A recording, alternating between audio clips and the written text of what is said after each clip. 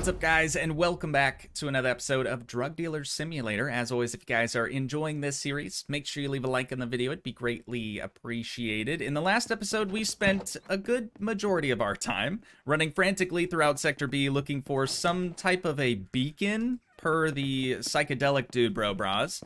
Now, we weren't able to find anything, obviously, but since then, a lot of you did let me know that we're actually looking for a lit candle over there. So now that we know that, maybe it'll be a little bit easier for us to spot. But what I really want to focus on today is our little grow op area that we have. You can see our ghetto kush plant is now 100% grown, so we're going to go ahead and harvest that. The plant does stay. We can obviously remove it if we want to, but I'm not 100% sure if the buds grow back or not, so I'm going to leave it for a minute. I doubt they do, but I don't know how those plants work. So we're going to bring what we got from that plant back up to our apartment because we've got to get this stuff dried out now. That's just sort of how this stuff works. So we're sitting with, I think it's 172 Gs. That's going to get dried out to about 61 Gs, which ain't much, but you know what? It's honest work, right? So we're going to add 172 to that, start the drying process. It's going to take a little bit of time, but we've got some time to kill, so no worries. Now, as far as our tasks go, we again have to deliver 400 Gs of a white powdery substance to La Ballena. So we're going to make a new order with Eggward here for the cocaina and 400 Gs of that. Again, 10,000 buckaroonies. Thankfully, though, our limit has increased to about almost 15,000. So let's go ahead and place that. Good deal, good deal. And then now in our cupboard, we already have 5 Gs on us. Let's add another 5. That's going to be 10 in total. And then we've got 1,700 left over. I really want to try to unlock the money laundering location, and I guess we just need a little bit more money in our bank account. Let's see. Yeah, we're sitting at almost $400. So not doing the greatest right now, but that's okay. We're going to fix that here in due time. Let's first deliver the cash to Eddie. He is going to be ready for us. Perfect. So there aren't any ATMs over by Eddie. We're going to have to head over to like the furniture shop, but I also want to stop in there. Cops, again, dude, I know that they know. Every single time I try to deliver cash to Eddie, it seems we always have cops that are patrolling this area. Oh, and now it's going to be police hours. Come on, dude. Wait, I don't have anything illegal on me. So if the cops want to search me, go for it. Go for it. I just have an odd amount of cash on me. It's a little strange. I know. I just don't... Maybe I don't believe in banks. Yeah, you ever thought about that? Probably not. All right, Eddie. This is super sketch right now, my guy, but there's 10 Gs for you. All right, let's run past these cops. You can see our dryer is still drying. We're going to head over to that furniture shop next. All right, it is now officially police hours, and I've gone ahead and deposited a little bit more money into our account. I was told that we had to have our balance be above 1,500 bucks. And then all of a sudden we would just sort of unlock the ability to launder our money, but nothing has happened yet. So I'm going to try to take some money out, put some money back in a few times, and we'll see if that changes things. So we'll take out 500 bucks, and immediately after, we're just going to redeposit that $500. There it is. Too much illegal bank cash flow. This affects your risk and exposure. So we should be getting a phone call now. There it is. Okay. Dude, we should have unlocked this a long time ago. A really long time ago. Business is booming, but you gotta hold up with that bank cash flow. I know. My informant that some nosy in the bank was sniffing around your account. Dang, you ain't gotta call her that. Who will help you fix that problem soon. But until then, you gotta lay low. Over and out. Over and out. Hey, 10-4. Good, buddy. Now, with that out of the way, I know we also have a new substance available. Wait, not for... What do you mean, not for sale? Why would we unlock it then? That doesn't make any sense. And then we also have camp number 174 available to unlock as well. There we go. We should probably just do that, right? We've got one of our dealers in the stank that has some Skrilla for us. And then this person would like 48 Gs of fat. So we'll go ahead and confirm that also. I'm not going to like Oh, level 29. Sick. I'm not going to like worry about our clients as much today. If we really, really need to, we will. But for the most part, I want to focus on our little grow up. So I'm just quickly going to package up that 48G order. We'll go collect some cash, deliver this. And then I want to make our way into the sewer because it's police hours. So that way we can go back into Sector B and look everywhere, high and low, for some lit candles. It shouldn't be this difficult. It really shouldn't. What's going on, my dude? How you doing? I need that cash. 460 bucks. Ain't bad. Ain't bad. And then where is our other dealer at? Zumo, right. Zumo, we got some cops like real close. I can hear their radios off in the distance. But I'm just gonna make that quick, give you what you need, and then be right on out of here. So let's head into the sewer next. We'll make our way very secretively over into Sector B. You guys have seen us do this enough now that I don't feel like I need to include it. Wait, where's the... I'm on the wrong street. Oh, that's embarrassing. Apparently I haven't done this enough. Otherwise, I would probably remember where the sewer entrance is, right? Okay, we have made it to the other side. We're just gonna do a quick 360 scan. Seems safe-ish for right now anyways. Alrighty, so we need to start over in this area. You guys informed me that it's mainly like around mid-Dead Town over here that we need to be looking. So we just need to be on the lookout for some sort of lit candle. That's a street light. That is a street light. Doesn't count. A few moments later. I haven't been able to find a single candle, dude, this entire time. I'm just looking for any... Oh, there's cops, there's cops, there's cops. I'm just looking for any sort of ambient light that is not a street light. That's gotta be a candle. That's gotta be a candle, you guys. Let's go around this way, just so those cops don't see us. Come on. There it is. Yep. Okay. Totally. But we have some cops turning around. Yes. Now they're going to start walking this way. Isn't that convenient? Well, I'm going to get up on this little hill and we'll wait for them to pass. There they go. Walking past. We've just got to wait a little while to make sure that they don't turn back around again. Okay. I think we're clear. Let's go right underneath this candle. Can't do anything with the trash can. I'm just assuming that it's going to be like sort of how our dead drops work. I'm not going to sift through this entire dumpster, dude. Are you kidding me? No. I don't even know what I'm looking for. You guys haven't the slightest clue. How close is it going to be to like... Oh, we've got a shoebox. We've got a shoebox with an envelope in it. There it is. Contains written correspondence. All right. Now that we've got that, we've got to jump back in the sewer. Head all the way back over to our apartment, and then we could probably deliver this in the morning. Oh, sweet. Perfect timing. As soon as we got back to our apartment, the dead drop is now ready from the downtown vent shaft. Oh, man. That's over in Sector B, isn't it? Yeah, it is. Dang it. That's okay. Wait. Okay, they're right there. I was like, I hear radios. Back in the sewer we go. This area over here is a little sketch most of the time because we have a police point like right there. So let's see what we're looking for. Didn't it say vent shaft or something? Oh, this guy right here. Perfect. So we've got a honey. Oh, sorry.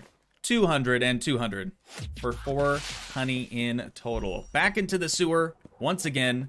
And then we'll go ahead and make this delivery.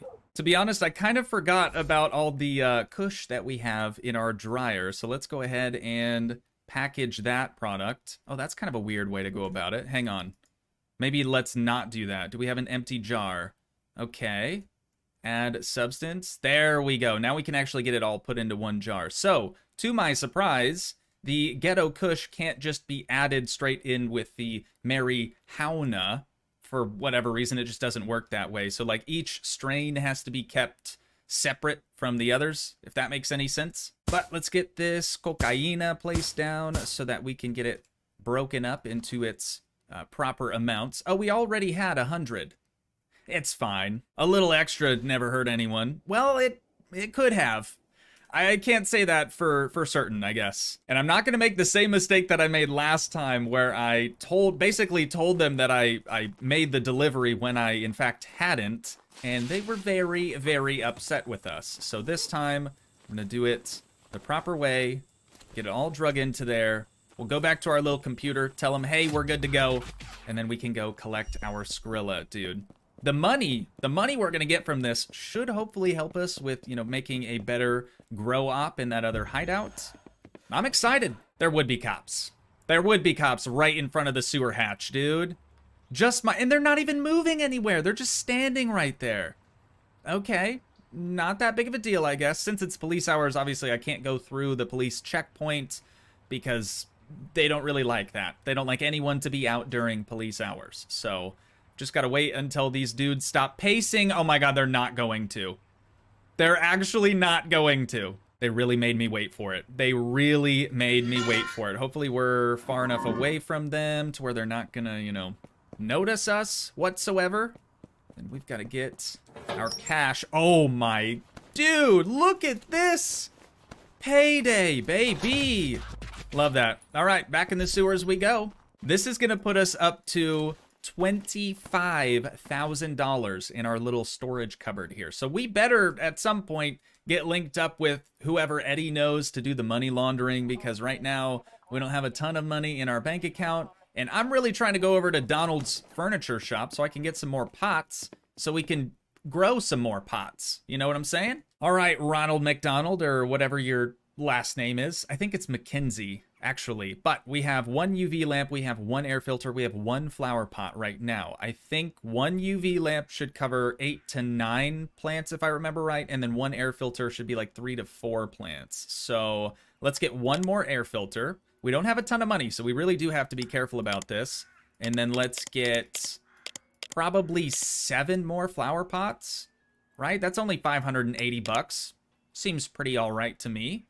Payment successful. Good deal. Now we're going to deliver this to the proper spot. Going to be our little hideout over there in the garage area. It is Mackenzie. All right. Thanks, Ronald McDonald. All right, hold space for furniture mode. So we have another air filter. I'm just going to put that over on this wall. I don't think it really matters where you place these down at.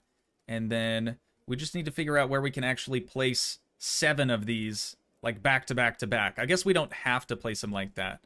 Let's just drop one right here. We'll do another one right here. Can't do one there. We got to leave enough room for the sink to be accessible still. And then don't want to get in front of the light switch. Oh god, we've got 2 more. We're not gonna have enough space for this. Okay, one more. Right in the middle, just right in the middle of everything. Sure, seems like a good spot. So I still don't know if the plants will reproduce their buds again. So I'm just gonna leave this one for right now. It's not even the strain that I'm gonna purchase next, which actually reminds me, we should probably go buy some more seeds from whatever that guy's name was. Barney Roman, of course. How could I forget? Hopefully he's down to meet. Maybe? I know he only meets during the daytime, for whatever reason. On my way. Perfect. You guys, I completely forgot about the envelope that we spent so long searching for.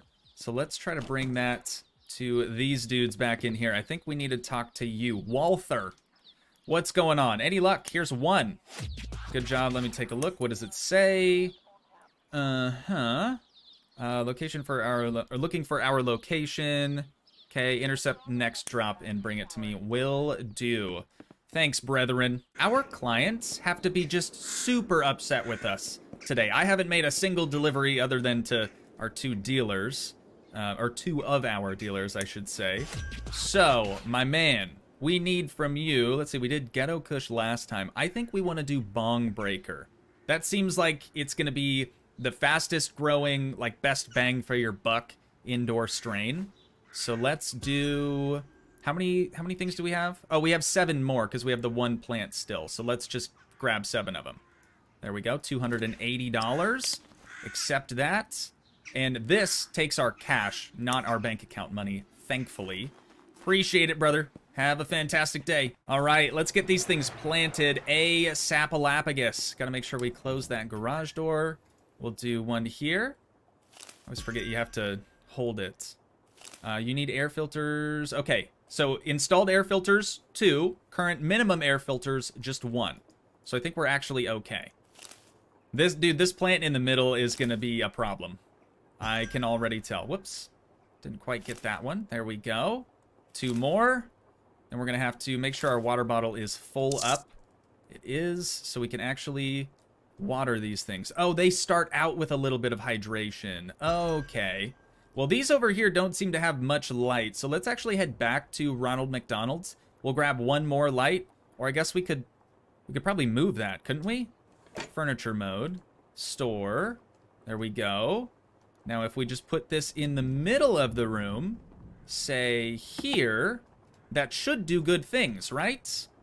Check light levels on all of these now. It's better. It is considerably better. I'm okay with this. So at this point now, all we have to do is just wait for our crops to grow. Do I dare see how many orders we have? It's gonna be bad. It's bad. They're just piling up. They really are just piling up. It seems like we're still doing pretty good as far as our like reputation goes in all of our main areas, so that's nice. Zumo, you have some cash. Thank you, we will meet. You need some candy. I think we can do that. You need some amp. And then Anna, or is it Anna? You need China White. Is that the white powdery substance? Wow, it is really raining today. Good lord. So it turns out China White, yeah, that's heroin, which we do have, thankfully. I made sure, I think I did that off camera actually. We have a little orange jar back at our house, back at our apartment. That is our heroin. So yeah, we got that on deck now, which is good, I suppose. Oh, incoming call. All right, what's going on? A guy will write you soon. He will solve the cash flow problem. Please. I warned you about earlier, if you know what I mean. Yes. Meet him, bring him cash. He does his magic. He'll Okay. explain you the details personally. See ya. Later, skater. All right, sweet. Laundering cash gives you legal bank income. This allows you to make more hideout and equipment purchases and stay with a low profile. Good. Good, good, good. We've got Dude Bro over there. We've got Dude Bro back here. I really wish that that guy around the corner over there would just disappear for forever, but I think he's going to be here indefinitely. Cops. At some point, we may be able to get a weapon, which we might have to use on that guy just to get him to disappear, which is sad, I know. But it might be the only way that we can actually get this done. Johnny, we've got to make this quick because there are cops right next to us. Quite literally walking this way. Okay, see ya. Enjoy that. Hopefully you don't get caught by the cops. We've also got Dude Bro out here. I do have your stuff. I think you had the candy. There you are. And then who else do we have? Checking the compass. Nope, that's that same dude again. Right over this way. We've got to hop that big dirt mound yet again. Got someone just on the other side. Oh, this is Anna. Right. You had this. That's a big order. All right, here we go with Gerard. This is going to be the money laundering Dude Bro. As far as I know, Eddie introduced me, so I'll make this short. I have hideouts with my men around the ghetto. If you need your money laundered, pay them a visit. I marked them on your map. You'll find more details at the bank app in ShadyCom. Really, the laundering will require investments to get more quote-unquote flexible in time and grow. We've managed to set up a new hideout. Might be easier for you to deliver cash. Marked it on your map. Okay, sweet. Let's mark that as red. Wait, can we say anything to him, I wonder? Let's check that out again. Gerard, we cannot. All right, so how much cash do we have on us? Right meow. 21. Oh my, I completely forgot. Dude, that's just me today, just forgetting things over and over again. But we have a bunch of skill points to use. So let's just go through until we have no more available. There we go. We're left with 5, and we've got everything leveled up. So we don't have that much money on us. Let's grab a little bit more for our first go at this. Probably 10 Gs? Is that a dumb move? Then we have 15 left over. I'm okay with this. And he said he marked it on our map? Oh, okay. You know what? I feel like I saw this once before, but I didn't expect it to be a money laundering location. Check the map one mo again. It's going to be right down here on the end. Knock on door. Hello? Keep knocking till they answer. Oh, okay. Look around for police. No cops? No cops? Oh! Hello! I need to make this deposit with you, please. It is really raining, you guys. It is really... 10,000 in cash and valuables deposited for laundering. Okay. Do we have to come back? Yeah, I'm heading back to the apartment, dude. I gotta get out of this rain. It is nasty out right now. We'll just wait around until Gerard, like, messages us again or something. We should also check that bank account thing that he was talking about. Oh! Laundering pool. 10 Gs. Okay, maximum daily revenue, 1,500. Return rate, 40%! So if I put in $5, we would only get 2 back? That is awful. That is super, super bad. Let's upgrade that. First and first mostly. There we go. Maximum daily revenue, 2,500. Still a return rate of 40% though, you guys. That's just... that's unacceptable. Well, we could just sit around and wait all day until our money launderer gets back to us, but to be honest, we did complete everything that we set out to do, so I think that's where we're going to wind this episode down at for today. Once again, if you guys did enjoy, please leave a like, leave a comment, help support the dream by smashing that subscribe button, and I will see you in the next one. Thanks so much for watching, guys. Peace.